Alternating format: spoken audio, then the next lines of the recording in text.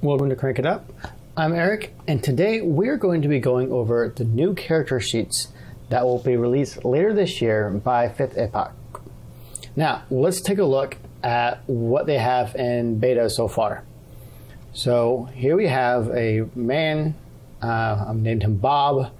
He's a 25-year-old commoner. Let's take a look. We have primary attributes. They've made it much larger and easier to see. These are considered smart sheets, so when you click on these and change the number, it should, if you change it high enough, change the percentage, which will also change the results over here as well, the secondary attributes. You have lovely male, female. And if you take off the custom portrait, you can see that it has default images. But you can always put your custom in here for your own custom art. If you find, you put it in there, it'll look beautiful. And you have your skills on the front page this time. It's lovely. It has all the stats. It does it automatically for you. And further down here, it does your hit points as well. And then you can type in whatever effects you have, either it be bleeding or, unfortunately the runs if you have gastrointestinal issues. And down here, which is one of the coolest aspects, is the movement. Now, with the movement, you have casual, travel, and combat. Now, combat will be items that you would just use in straight combat. Travel is your traveling gear, and casual is kind of, whatever you want it to be. Some other mixture of the two. Now you have over here your knockdown, which is calculated based off your weight. So these here are always constantly changing depending on what you have and what you pick up. And that is changed down here. In your possessions, you can type in what you have and which ones you want it to be calculated in, casual, travel, or combat. And of course, you can change the weight. So if that's 50 pounds, you come back up here and it changes the weight, which also changes your movement ratios for your initiatives, which is really quick and easy and lovely. Down here, I'm going to go over to one of the other characters. This is an older version. You can see the front page is a little bit laid out differently, but the second page, which has the melee, just like the current version that they have testing, has all the stuff filled out, weapons, longsword, the attack numbers, all this stuff. It even has the thrown weapons, unarmed, and it has, this is where the weight is different on the other ones.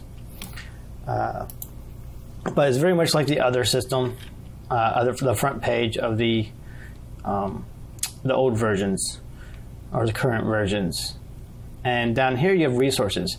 Here would be kind of like your regions, your middle kingdoms, your different jarls, or that's Skyrim, I guess. Different, fiefs underneath it, and their rating. I don't know what exactly they have planned for their rating system. I mean, I'm sure you could be like, hey, kind of like, the different proficiency levels. You could have different, level of hostility and pleasantness with a kingdom. Though I think personally I would use something more like bandit or something, or noble, whatever your rank is, if you're a guildsman or something that kind of gives you an idea of what your class is, if you're wanted there or if you're okay there, maybe even just friendly. Whatever their attitude is towards you. Now, he might have a number system for that, but I think a rating system like this here would be good. And you can do the same thing over here. And that's what this is for. Total weight carried, this shows automatically the different weights. If you change or add something, you can see that it changes it down here for the weight. And the combat, of course, will change the initiative and the movement ratio. And coins, I wasn't really too impressed with the coins. I would rather have been more of, copper, bronze, silver, gold, and a kind of a table, and then maybe then you could have like on person owned, so that you don't have to carry all your money with you at one time, but then that money can be calculated in your weight for your combat. You know, if you have money, if you want to be really particular about weight in the system, then you could do that. But here you just have to type in, you know, like, so what if I have, you know, 1 gold and suddenly, you know, 4 copper. Fortunately, it does slowly get smaller in size, but you're going to have to go through and keep changing these. If it was on a table, it would be very easy to change. Down here, evocation points, I'm going to go to another one that had it actually filled out. This here would be how many you currently have. You would probably just leave that blank and just write it in with pencil. As you play, you have their symbolism. This is quite lovely. This is, I think, kind of like the Journeyman's Book. They have it. They have all the components. Actually, I don't think they have the components in the Journeyman's Book, but this is nice. You can see what elements are needed. You might want to also include, you know, is this a concentration spell, or is this something that, you know, obviously this is a symbol, so, you know, it can be broken if the symbol is ever damaged. But yeah, it has explanation of what the effects would do, and that's lovely. It saves you from having to look in and try to go through the book, which it has a book number in case you do need a reference to that. And then lastly, it has a people, places, and things, kind of like a little journal notebook place. And one element that I do like, and some people may not like, is that, you know, the weapons you put in and you kind of give the specs for it. Some people like this to be auto-calculated. However, I like to give my players unique weapons and unique items. And so having it auto-calculate would be nice, but it would have to have the ability to make custom items, or the option to make custom items as well, in order to facilitate the kind of play that I do with my players. But yeah, this is what it looks like. You've probably seen a quick little snapshot in the Kickstarter video last year, but this is what it looks like. It has this cool little thing. You look at the background, you can toggle the background if you find it too distracting, or if you want to save on printer ink, you can just have the extra flare if you want, but you don't have to. And that would take it off across the entire background.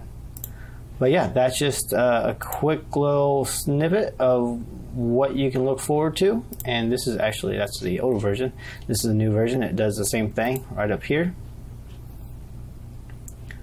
And yeah, it's quite lovely. I like the extra flare on the background. They have some little color text down here just to give it extra little flavor. But yeah, it looks really good. And I really look forward to when they flesh it out and completely have all the calculations in there, because, you know, you can change the stature, but it doesn't change it up here in the height and weight. Now, it doesn't necessarily mean height and weight should be automatically tethered to stature, because you could always add on more weight without adding on more height and changing your stature number. So it might be good that they don't have it locked into your height and weight. But yeah, this is what they have. It's nice that they have the skills on the front page. I personally don't like how it's just like base and attribute. I have a very in-depth system where I have the skill, the base skill, the modifier from the attribute, racial mods, other mods such as synergies or items, and then the total is there for the player's use. And then, of course, their critical range at that point for a quick, easy reference. And then, you know, they can put on little tick marks here for their SCP that they've earned this month, and of course, their total saved SCPs from previous months. So, just a nice little way to keep track of all their experience and skills, and really see where their values are coming from. Because base and racial mods are what I use for synergies and determine synergies, and that'll be something that I will be covering on later. So until next time, this is it, and I hope you enjoy this video. Let's shut it down.